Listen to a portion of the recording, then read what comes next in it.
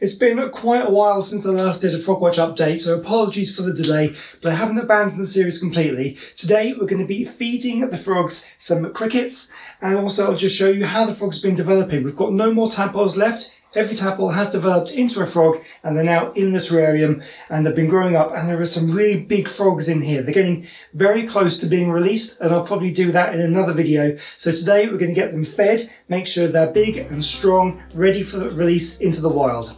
Welcome back to Frogwatch 2022.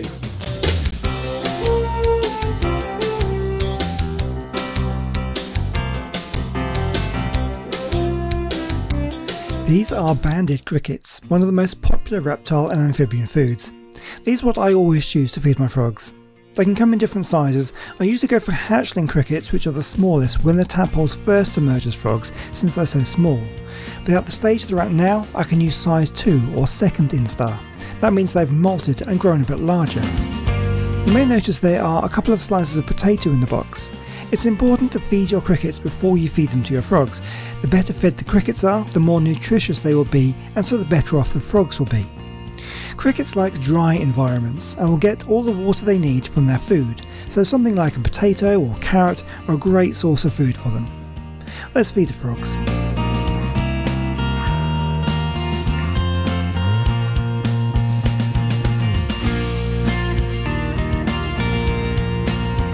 Frogs are mostly ambush predators. They often stay very still and wait for the prey to move before striking very fast.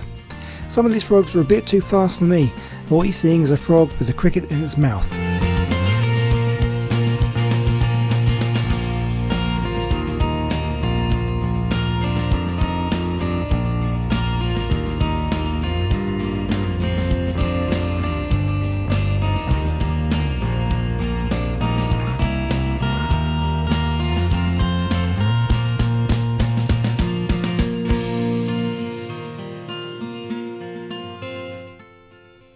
What you may see is a cricket right in front of a frog, and a frog just sits there.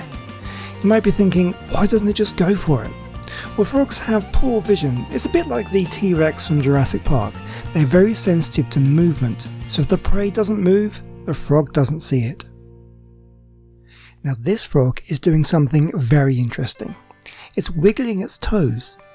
You can see it has locked on to a cricket, but the cricket isn't moving, so the frog isn't entirely sure where it is.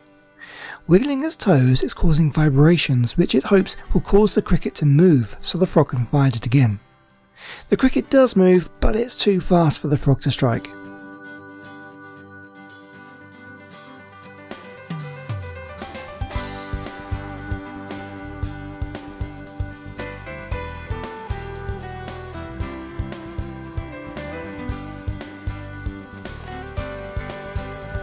Well, that's the frogs fed. They are now big and strong, and there's nothing more I can do for them. They are now ready to be released back to the pond where I got them from all those months ago. Please don't be tempted to keep the frogs as pets. They should be released once they reach this stage. Also, please, if at all possible, release them to the same area where you got them from. Don't be tempted to put them in your own pond if they didn't come from there. This can transfer diseases and potentially unbalance the local ecosystem. But their release will come in the next episode of Frogwatch, so I hope you'll come back for that, and I'll see you in the next video. Goodbye.